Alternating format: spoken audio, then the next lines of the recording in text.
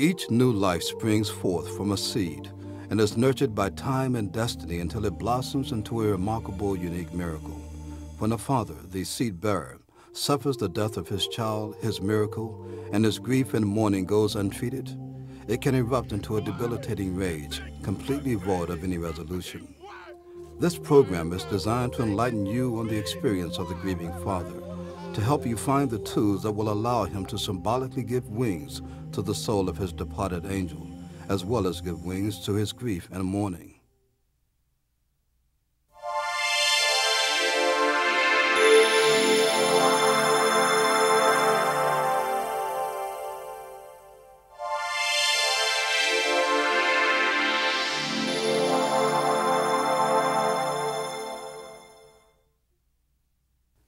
The death of a child is a devastating thing.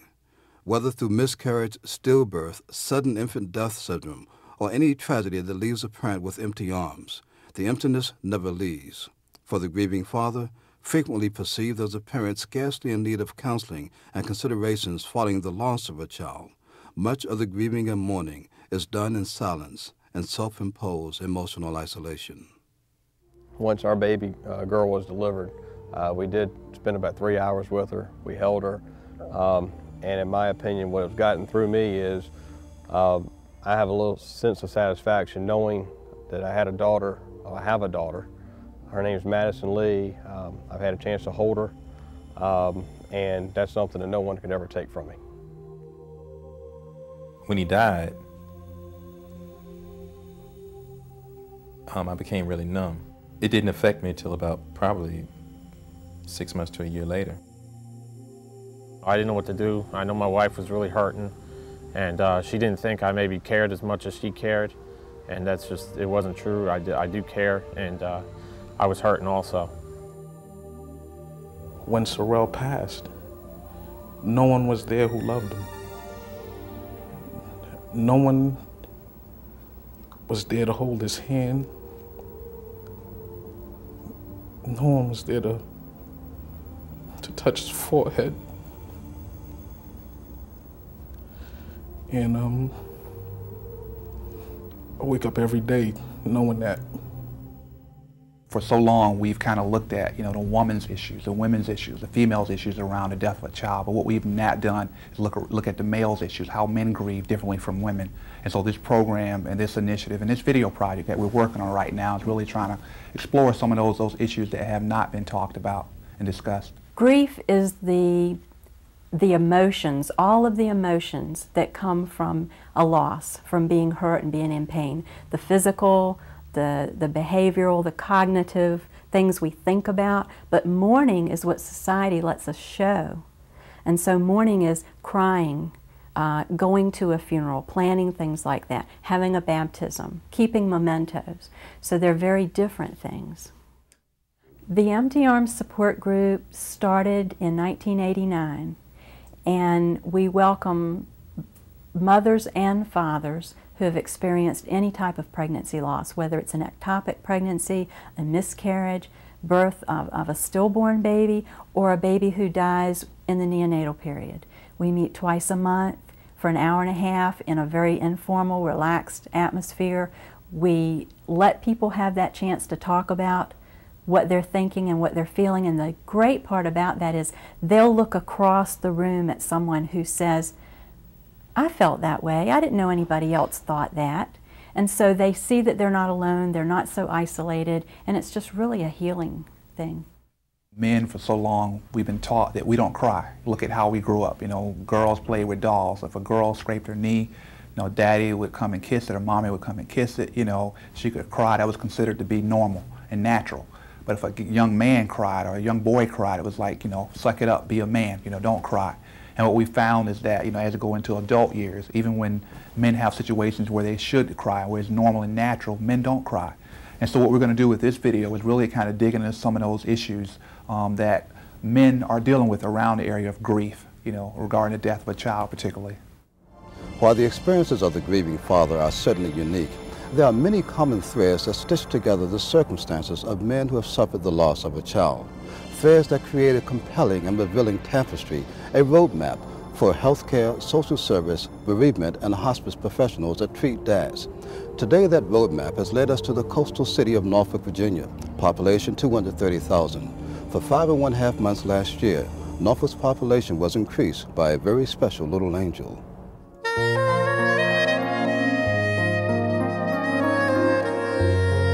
Sorrel at 3 months was sitting up. He was holding his head up coming out the hospital, 2 days old. A strong boy. He was in the 95th percentile of growth.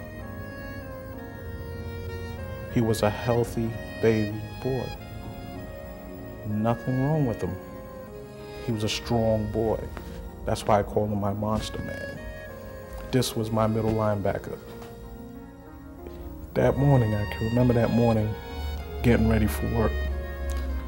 Leah had already left for work. Sorrel was in the room on the bed sitting up. And he was just sitting there looking at me.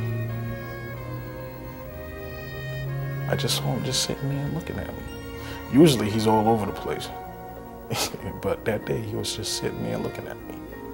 And my thing is, if I had stayed home that day, I wanted to, but if I had stayed home that day, and it would have been he and I. It's a maybe. Customer service, Christian Smith speaking. May I help you? I work with in the computer industry. I'm a support specialist for Canon ITS. I hear people problems every day. I went to get him that day, and when I knocked on the door and the door was open, he was laying in the care provider's arms with his arms sprawled out to the side, and he was not breathing.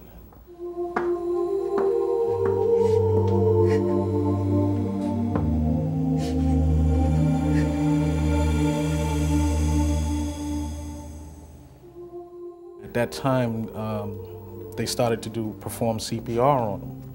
And the only thing that I could do was, I told myself, be calm. They're doing what they can. I can't help them right now, to be calm and let them do what they had to do. So while they were performing CPR, I was trying to get hold of the paramedics.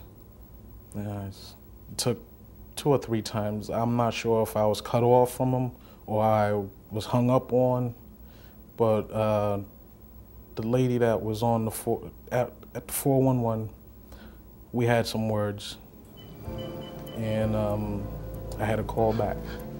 Look, I just called somebody over there. They hung up on me. My child cannot breathe. My name is Christian Smith. I just told you my name is Christian Smith. Please send somebody over here. My child, he's turning colors. He's going limp on me. Please bring somebody over here. Now, he's not breathing. So by the time that they got there,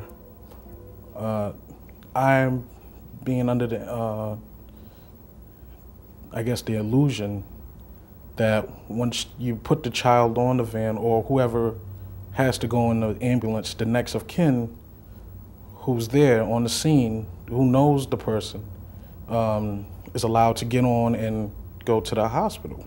But that wasn't the case that day. I was harshly, verbally, I'll say yelled at. And that's when the paramedic got physical and pushed me in the face, trying to get me out of the ambulance. And once he did that, I don't know what happened, but I grabbed him by the neck.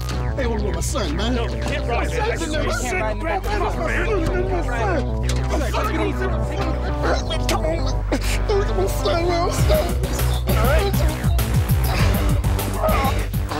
I started out being calm. I was very calm about it. I let them perform CPR before the ambulance got there.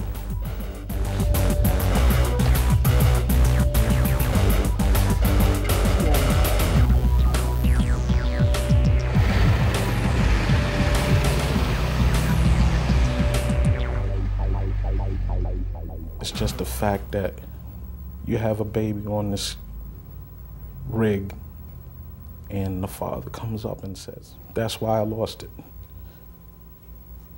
When they tried to physically restrain. When he physically put his hand on me, that's when I lost it. For parents to be at the bedside during an emergent situation isn't always the best. And so emergency room personnel or paramedics very likely would try to remove the father and the mother from the scene so they can do their work. They need to remember to do that in a sensitive way, knowing that the parents are going out of their minds, that they can't do something for their child. Here is a perfect stranger who is caring for their child who seems to be dead or dying. They can't provide that same care. So just knowledge on the part of the medical personnel that this is what's going through a parent's mind, and to try to take them aside in a gentle way and let them know we're doing all we can for your child right now, and we need you to step aside so we can do that. We get men together and we have, therapeutic sessions, or we just have, times where we just talk about, their interaction with services, and oftentimes the service providers or the facilitator of a group will kind of think that the men are kind of whining, about being perceived as invisible, by service providers. And many of them have gone to the places that these men have complained about and found out that you still have the same scenario, that men are perceived as being invisible. And I think one of the things that, as service providers, that we need to make sure that, again, that we see men as being an intricate and very necessary part of the family in terms of rearing the children. Martin, what can you tell us about the way men grieve? In my experience working with thousands of dads, what we've uniquely noticed is that, men take on that role of being a provider as well as the protector. And what we're finding is that oftentimes, men want to be problem solvers, as I said earlier. And so this is a problem that occurred. My child died. I cannot solve that problem, but let me go into an environment where I can solve a problem. And that environment oftentimes is their work. We find a lot of men, how they deal with their problems, they go to work, they work overtime, because that's an environment where they can be successful. And so what we're finding is that a lot of men tend to work a whole lot or engage in sports or in other activities where they can say, I am successful, I've solved a problem, whereas feeling helpless in a situation that we're talking about here. Are there inappropriate ways to grieve? It comes down to this old adage, of things may not be good, but as long as I can feel good, that's what matters. And then that's it, if I can feel good, things may not be going, like they should be around me, but if I can just feel good and kind of see things in a different light and not have to deal with reality, let me take drugs, let me get into alcohol, let me engage in the serial relationships, and I can feel good. It's very normal under circumstances that are unusual to take something that's worked for you in the past and overuse it. Even alcohol, someone who takes an occasional drink and they know that relaxes them and makes them feel better, in a circumstance where death has occurred, may abuse that and not want to come down off, like he said, off of that high. And so it escalates. They drink a little bit more and a little bit more because that feeling keeps coming back, or it comes back sooner. So it turns into a vicious cycle of abuse of whatever it was that helped them originally feel better. Early in the 20th century, 1 in 10 American babies died before their first birthday. During that same time period, the rate of infant mortality for minority children approached 1 in 5. These numbers compare to what many third world countries are experiencing today. 22 years ago,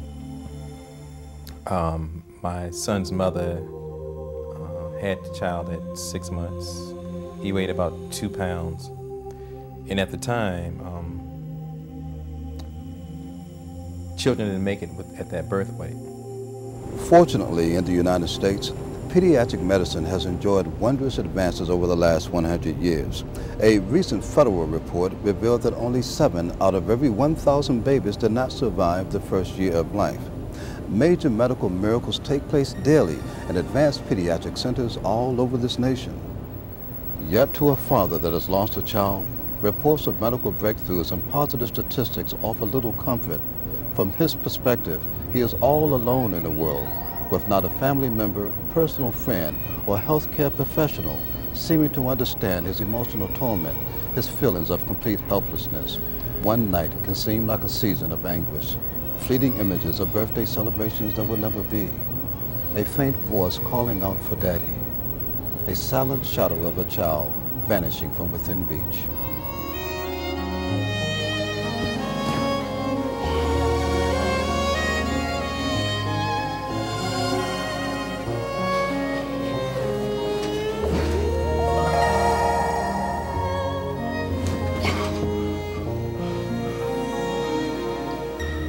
Honey, are you okay? I'm fine, baby. I'm fine, all right. Are you sure? Yeah, baby. I'm fine. Okay.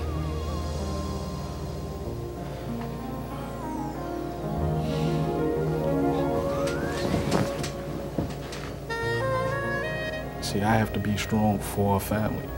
I have a family that needs me. When I go to my daughter's resting place, when I'm alone, it's hard. I do cry. When me and my wife go there together, it's more of a visitation.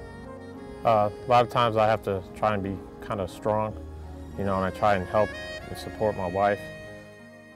Fathers are protectors of their children, and so no matter if it's an illness that happens to the child or death, fathers look at themselves as the one who should have been there to prevent that. They're ultimately responsible. So they will feel a sense of guilt whether or not it was directly or indirectly related to anything they could have done.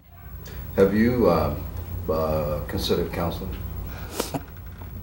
I was told that I needed counseling. My thing is that with counseling, I didn't think sitting down and talking to someone who didn't know me, who didn't know where I was coming from, my background, anything about me, could help. I prayed to the Lord and I talked to my mother. She got me through a lot of it, even though she said I needed counseling too, but she got me through a lot of it. Your mother also told you that you needed counseling. Why do you think that you're not doing that? You think that there is, you really believe that there is no benefit to be derived? No, actually, I think I need to deal with it. It has to hit me. Why do you think any man would be resistant to counseling? I think it kind of goes back to the old adage about men not crying, men not needing help, the kind of the John Wayne Rocky mentality. You know, as young children, you know, girls cry, you know, boys kind of suck it up. And I think what you're talking about here with regard to Christian is that, you know, he's trying to be that man, the man that he's supposed to be the provider, he's supposed to be the protector of his family. You know, if he needs emotional support, you know, you heal yourself. Whereas we have oftentimes perceiving that women should go and get counseling. And it's something that women and children do.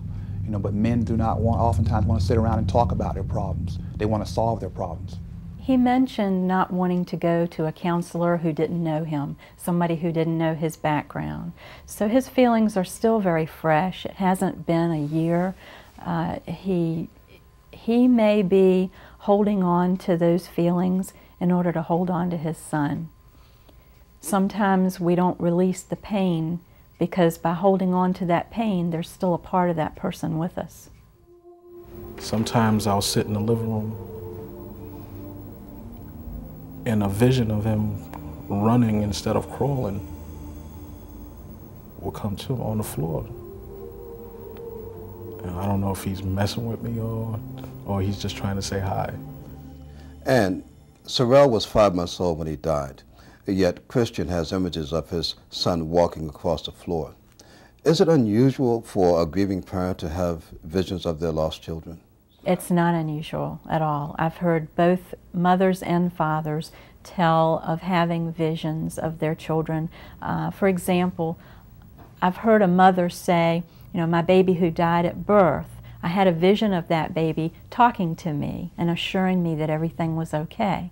Now we know that a newborn can't speak, but that's somehow speaking to them, and it's a reassuring type of dream, if you will, that they want to believe everything is okay.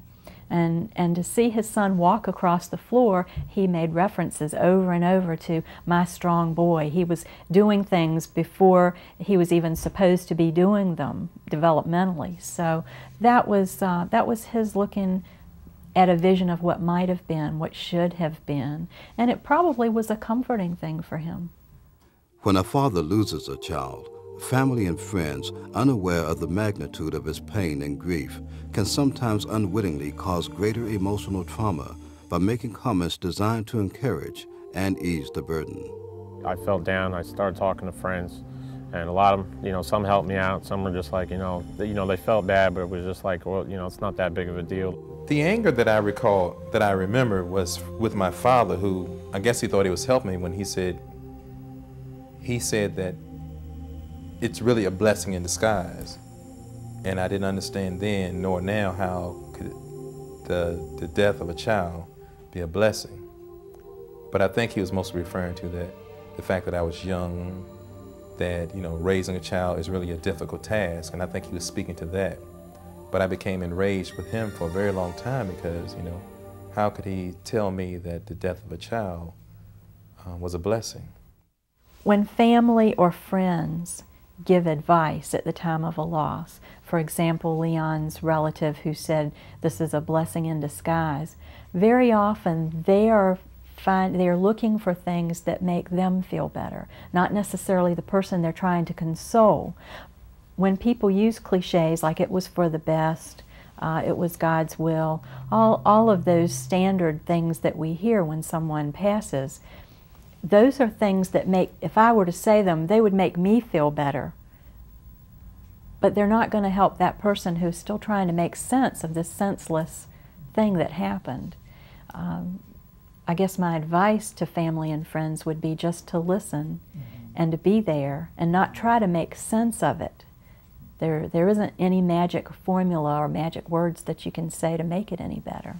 Yet, with proper counseling and well-considered emotional nurturing by family and friends, fathers do survive the loss of their children and move on to continue with their lives, knowing that the best way to give their own little angels wings is to give flight to their own grief and mourning.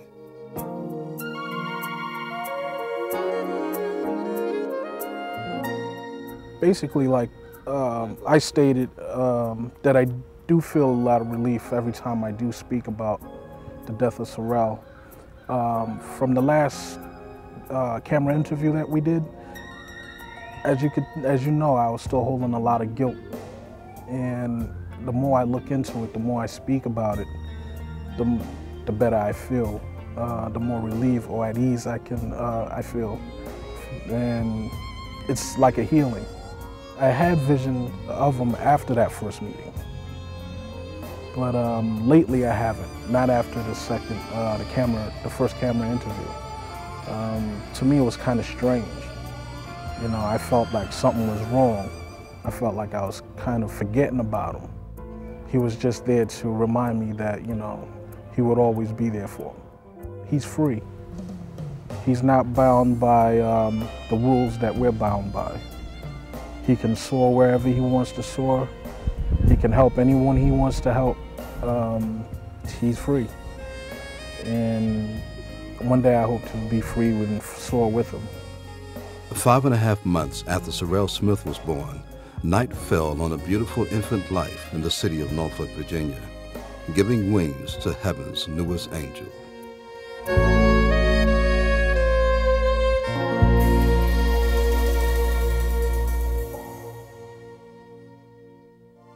Project is part of the Virginia Health Department's Healthy Start Initiative to reduce infant mortality in Virginia. And so this video is started in an effort to educate social and health family providers about the issues that men deal with around grieving the death of a child. And we're really trying to tap into those emotions and kind of tap into those feelings that men have regarding the grieving of a child versus how women respond to the death of a child. We've started about 5 years ago. There are approximately 12 programs that we knew of in the state that actually work with young men.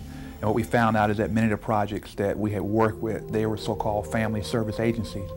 But digging deeper, we found out that they were basically mother-child service agencies. They were not addressing the issues of the whole family, which included fathers. And so we've kind of seen that paradigm shift here in Virginia. And so what we have now is approximately about 80 programs. Those programs work with different aspects of fatherhood.